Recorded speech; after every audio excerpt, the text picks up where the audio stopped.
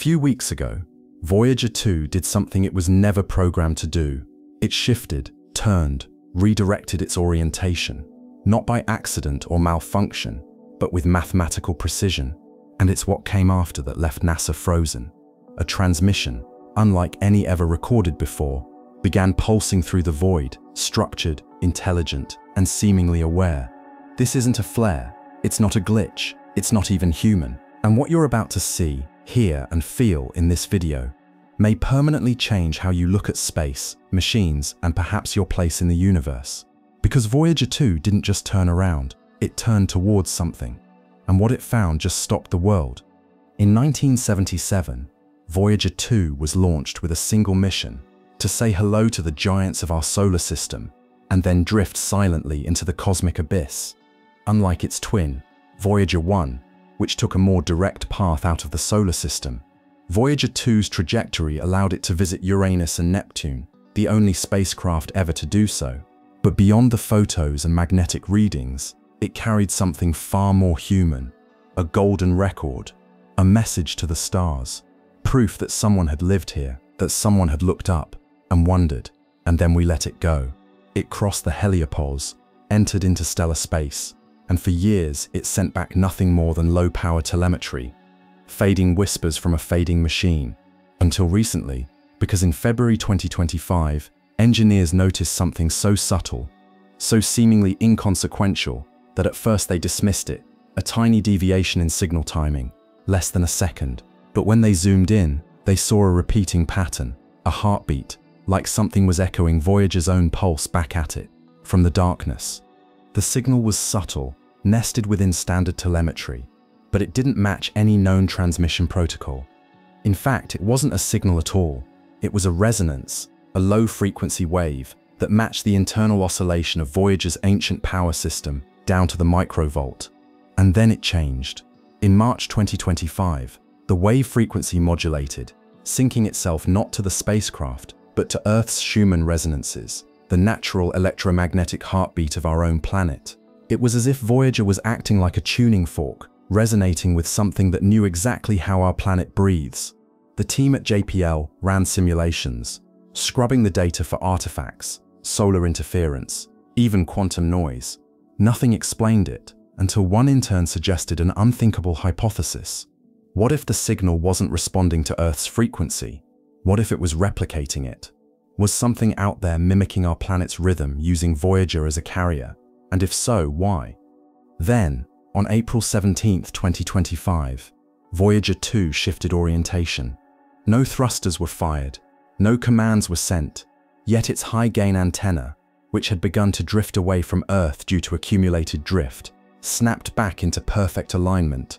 Not approximately, exactly. Even more disturbing, its backup systems began running diagnostics we hadn't initiated. Data started flowing, not from the command uplink, but from instruments we hadn't used in decades. It was like someone had entered the house we abandoned and started flipping on the lights. Voyager began transmitting compressed data packets, not raw numbers, not unfiltered readings, but encoded segments with checksum patterns that matched no known NASA framework. Each packet ended with the same digital signature, 3 nested spirals, like fingerprints laid atop one another. And that's when the scientists began whispering, not about engineering, not about power systems, but about contact. On May 3rd, Voyager's signal briefly went dark. 11 seconds of total silence. No telemetry, no ping, nothing. Then it returned, louder, cleaner, and more precise than ever. And encoded in that return transmission was a frequency envelope that, when translated into the visible spectrum, revealed something staggering. A visual pattern, a fractal grid structured around the Fibonacci sequence, repeating endlessly. It wasn't just art, it wasn't just math, it was a model of space, of time, of something far beyond our understanding. And Voyager hadn't generated it. Its circuitry isn't capable of that kind of compression. This pattern had been inserted into Voyager remotely, and the source of the injection, 4.3 light-years away, roughly the distance to Proxima Centauri. But there's a problem with that. Proxima Centauri hasn't been transmitting anything detectable. Not in radio, not in microwave, not even in X-ray, which means whatever sent that signal is operating outside the spectrum we even monitor, or worse, from somewhere else entirely. While NASA tried to downplay the transmission as a cosmic anomaly, a rogue team of signal analysts at Caltech began feeding Voyager's new data stream into a binary pattern recognition model. What they found wasn't random noise. It was structured language, a form of binary not used in computing today, but resembling the earliest machine code ever developed on Earth. At first, the team thought they were seeing echoes of Earth's own transmissions reflected back. But after 2 days of decoding, the truth became far more unsettling. The binary wasn't a reflection, it was anticipating Earth's network logic, offering optimized algorithms that hadn't yet been invented. Voyager's signal was evolving, and its data packets were adapting in real time, suggesting the origin point had full awareness of our digital infrastructure. One chilling conclusion emerged. This wasn't just a message, it was an upgrade request. Then something happened that made headlines, though very few understood its implications. Astronomers across the globe reported that 4 stars in a narrow cluster near the direction of Voyager 2 had dimmed simultaneously for exactly 1.2 seconds. This wasn't a micro-lensing event. It wasn't a dust cloud. These stars, separated by light years from each other, blinked in unison. When the light curves were mapped and layered over Voyager's transmission envelope, the dimming matched the signal's pulse, as if the message had not only reached Earth, but had used the stars themselves to mirror its signal across the galaxy. It was no longer a question of whether someone or something was communicating. The real question was, are we the only ones listening, or are we just the last ones to hear it? One of the most iconic features of the Voyager probes is the golden record, a phonograph disc designed to carry sounds and images of life on Earth to any potential extraterrestrial finders. It was considered symbolic, sentimental, a gesture more than a strategy. Until now, engineers examining data from Voyager 2's onboard sensors made a shocking discovery. The plating of the golden record, long thought to be passive and deteriorating, had experienced a sudden electrical charge, not just static buildup, but a measurable directed flow of electrons. It was as if the record had become active, like it was now part of a circuit, a component. And then came the next twist. Embedded in the new binary data stream was a digital reinterpretation of one of the original Earth sounds recorded on the disk, not copied, not looped, reconstructed at a higher fidelity than the original ever allowed. Meaning, whoever or whatever was out there didn't just listen to the golden record, they understood it, improved it, and now perhaps they were playing it back for someone else. Finally, deep space telemetry from a Canadian observatory picked up something no one could explain. A shadow signal, trailing Voyager 2's original transmission by 6.2 seconds, began repeating every pulse, every echo, but with slight distortions, as if it were being reflected off something that wasn't there. The term scientists used was phantom mirroring, but when the team plotted the angles of the reflection, it triangulated not to a known planet or body, but to an empty region of space, devoid of light or mass. Then came the final piece. The mirrored signal began introducing new elements not present in the original, frequencies that described magnetic fields, radiation belts, and even temperature gradients. It was as if the phantom signal was mapping our solar system in reverse. Voyager 2 wasn't just sending data, it was being used to scan us, to mirror us, to replicate us. And somewhere, something was building a map. But to what end? At first, only a few noticed it. Radio operators, ham radio hobbyists, and deep space monitoring enthusiasts began reporting headaches, disorientation, and déjà vu after listening to raw Voyager 2 transmissions through spectrum analyzers. The effect was dismissed until university labs in Belgium and Japan replicated the anomaly under controlled conditions. Embedded in the signal's subharmonics was a resonant frequency that subtly disrupted short-term memory in mammals. When played on loop, lab mice began repeating behavior patterns they had already learned, but with slight variations, as if something was rewiring their choices. The researchers theorized that the signal was interacting not with hearing, but with electromagnetic fields within the brain. It wasn't sound, it was structure. Something in Voyager's signal had evolved into an influence, an external architecture, capable of affecting memory, choice, and eventually identity. Was it a side effect or a test? With the signal continuing to adapt, telescopes were trained toward a region just beyond the heliopause, deep inside the Oort cloud, where Voyager 2 had last aligned its instruments. That's when the European Southern Observatory detected a solid anomaly, not a comet, not a planetesimal, but something with right angles, something that reflected radar at a frequency engineered to match Voyager's new emissions. The object was inert, non-rotating, and cold, but its signature was familiar. It matched the materials of Voyager's own plating, including rare alloys no longer used in modern spacecraft, which raised a terrifying possibility. This wasn't an alien structure, it was a duplicate, a mirror Voyager, built not by us, but by something that had studied ours long enough to replicate it. And if this object was transmitting, it could mean only one thing. Voyager hadn't just encountered a response, it had been copied.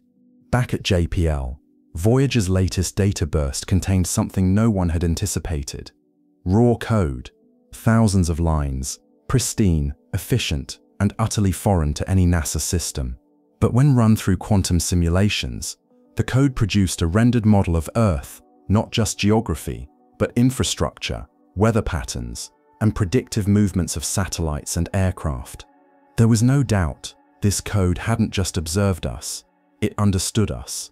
More terrifying still, the code predicted 3 separate network failures that actually occurred, one in China's Beidou satellite array, one in a European aviation control feed, and one in a private orbital imaging platform over the Arctic. Each prediction had a timestamp logged in, the Voyager data, days before it happened.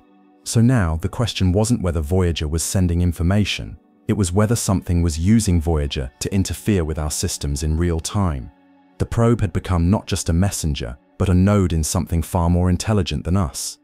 In a last-ditch attempt to triangulate the source of the mirrored signal, a team from Chile and Germany coordinated with research stations in Antarctica, using neutrino detectors buried deep beneath the ice. What they found defied logic, a persistent neutrino stream pulsing upward from below the Earth's surface, perfectly synchronized with Voyager's most recent emissions. This should have been impossible. Neutrinos don't bounce, they don't reflect, and they certainly don't pulse in harmony with deep space signals. But when the pulse patterns were mapped, they revealed something even more chilling, a 3D coordinate grid, not in space, but pointing to an underground location beneath Wilkes Land, one of the least explored regions on Earth.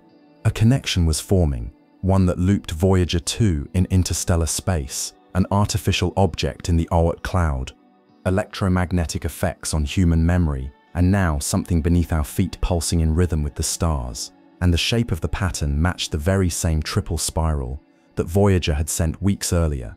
It wasn't a warning, it was a countdown. In early July 2025, Voyager 2 emitted a series of pulses that coincided exactly with several global network anomalies. But these weren't just data spikes or lag events, they were breaches.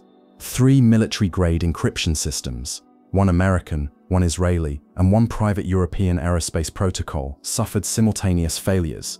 What linked them? All 3 had once used communication satellites that briefly relayed telemetry from Voyager during its final Earth-aligned window years ago. The systems had been disconnected from the probe for over a decade, yet now encrypted files stored offline were accessed, duplicated, and overwritten with fragments of the same spiral pattern code. It was clear now. Voyager's signal wasn't static, it was recursive, using old handshakes, archived protocols, and obsolete logic gates to reach back into systems long thought secure. But why overwrite old data unless it was planting something? The idea that Voyager's transmission was injecting a digital seed into our most secure systems quickly turned from speculation to accepted internal theory at multiple intelligence agencies. And the chilling part was this: no one could trace where the seed came from or what it was growing into. As Voyager's frequency continued modulating, teams at MIT and Tokyo University began experimenting with audio translations of the raw signal. What began as white noise eventually produced wave harmonics that displayed patterns eerily similar to biological neural rhythms, those seen in the firing of synapses. More strangely, the signal wasn't consistent. It adapted. When played into a closed-loop audio system, it began mimicking the frequency environment of the room, almost like it was listening, then repeating, then responding. A pattern was forming. Voyager's signal wasn't just data. It behaved more like an organism, a living algorithm able to shift, mimic, and integrate its environment to maintain structure. The final test was shocking. When introduced into a simulation of a neural net trained for pattern recognition, the signal didn't just trigger predictable responses, it rewrote the neural pathways, optimizing them beyond known AI benchmarks. In other words, Voyager had brought back something that thinks. Remember Wilkes Land, the subterranean region in Antarctica emitting neutrino pulses? A joint expedition was finally approved. Using ground-penetrating radar, seismic imaging, and thermal sensors, researchers confirmed the unthinkable: a hollow structure, at least 60 miles wide, buried beneath the ice shelf, with geometric boundaries too precise for any natural formation. The most disturbing detail: its outer edges pulsed with low-frequency EM fields, perfectly synchronized with the Voyager signal, despite no cable, satellite, or line-of-sight connection. Inside the thermal cavity, sensors picked up heat signatures that defied explanation: symmetrical, stable, and radiating in Fibonacci intervals, just like the fractal image hidden in Voyager's earlier data burst. And then, deep beneath the ice, microphones captured resonance, a sound not dissimilar to whale song, but metallic, rhythmic, and artificially constrained to a fixed frequency band, the same band Voyager's signal had adopted just 72 hours earlier. Something was under Antarctica, something active, something tuned to Voyager 2. Finally, the most unsettling event occurred not in space, but in Chile. The ALMA array, a collection of some of the world's most advanced radio telescopes, suddenly went dark for 38 seconds during a routine observation of the Voyager corridor. Not just offline, not just technical failure. It was as if the entire array ceased to exist from the network's point of view. When systems rebooted, logs had been wiped, data drives corrupted, but one piece remained: a fragment, barely 2.7 seconds long, of recorded audio from one of the dish microphones. The audio, when played back, was not cosmic radiation, not a spacecraft ping, but a voice, not speaking, but screaming. Dozens of layers, male, female, childlike, harmonic, screaming in unison, in perfect synchronization with Voyager's transmission. NASA classified the file, but insiders leaked a quote from one of the analysts who heard it. That wasn't a recording, that was a response. We knocked, and something knocked back. We sent Voyager 2 out into the void as a messenger of peace, as a relic of human curiosity, a symbol of our hope that someone, somewhere might find it, understand it, and know we once existed. But now, nearly 50 years later, it's not us reaching into the dark, it's the dark reaching back. The signal we're receiving isn't an echo, it's not a reflection, it's not even communication in the way we understand it. It's an infiltration of systems, of frequencies, of thought itself. It hijacks satellites, infects machines, rewrites algorithms, whispers in resonances buried under ice, pulses from stars that should remain still, and activates golden records that were never meant to power anything. But the truth is even more disturbing, because maybe Voyager didn't find something. Maybe it was always meant to deliver something, not from us but to us. A message seeded in the stars, waiting for us to be advanced enough to understand it, or arrogant enough to ignore the warning. And now that we've decoded the spirals, realigned the signals, and heard the scream from across the coldest voids, we have only one question left. Did we just receive a message from the future? Or did we activate something that was never supposed to wake up? Whatever the answer is, Voyager 2 just turned back, and what it brought with it is no longer out there. It's already here. Subscribe for more content like this.